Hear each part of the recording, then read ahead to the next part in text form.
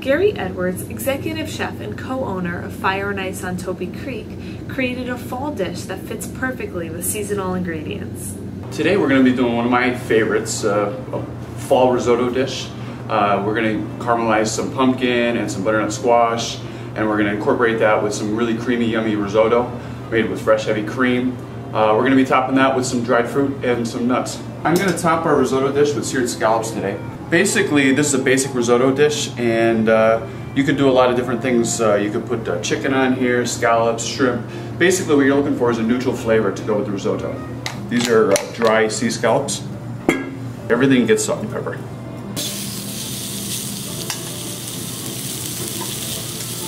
Now, the first thing you want to do when you're cooking fish is just kind of leave it alone. Let the protein start to coagulate.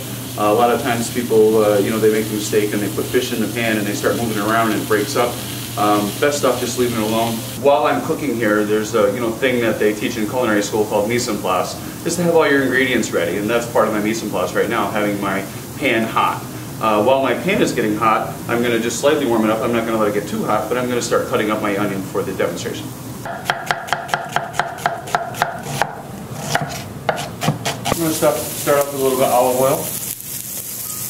This is to make the risotto. Yeah, some onions there. The arborio rice is a short grain, sticky rice. It's an Italian rice, and it's meant to be creamy and rich. Just to add the rice, and we are going to cook the rice in the oil, and that's going to provide a nutty flavor to the rice. It's going to, bring out and change the flavor of the rice. If you skip this step, your rice won't be quite as good. All I'm going to do is I'm going to add the liquid in stages. I'm going to sweat the rice out, and when it's done, it's done. The first stage of liquid we're going to add is a nice crisp white wine.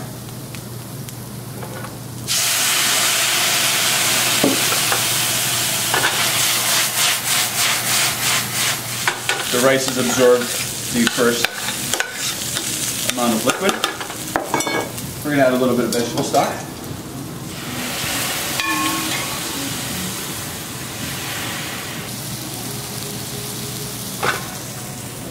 So I guess maybe a key to risotto is maybe patience, would you say? Yes, absolutely. It's going to take at least 20 minutes for this to cook.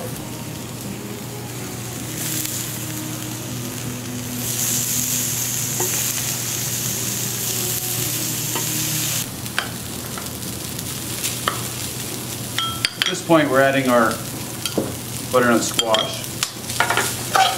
Nice fall flavor in there. Absolutely. This is my favorite time of year. I get really excited at the fall time, and there's so many wonderful flavors, and the change of the seasoning I find very refreshing. And some of our roasted pumpkin.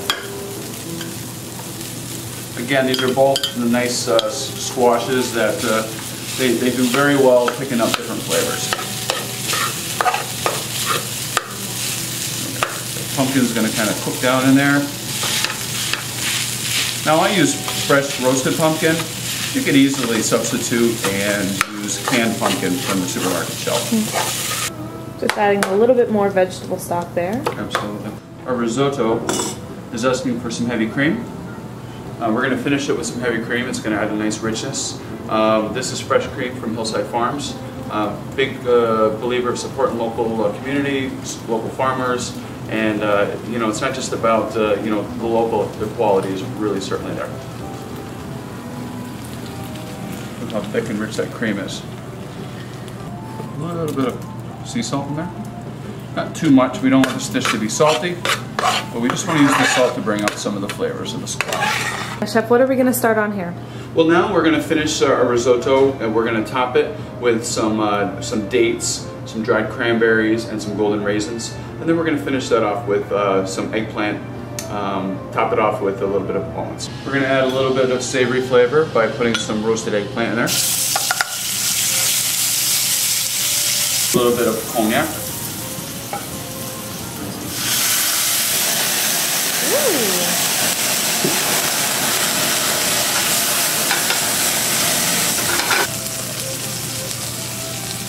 Some dried fruits, whatever you have.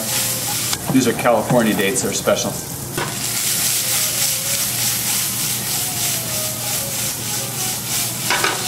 since we're using dried fruit, I want to let them rehydrate just a little bit. Stop. We're going to use a little bit of maple syrup just to kind of sweeten this up a little bit. Fresh parsley.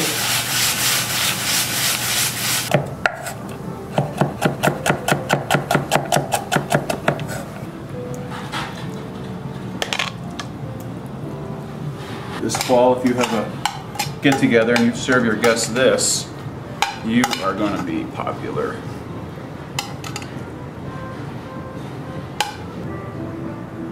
Dried cranberries on there. Finally, our beautifully, wonderfully seared scallops.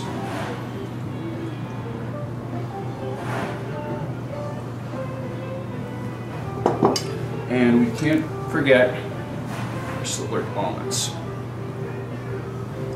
And this is a dish that you can easily prepare at home.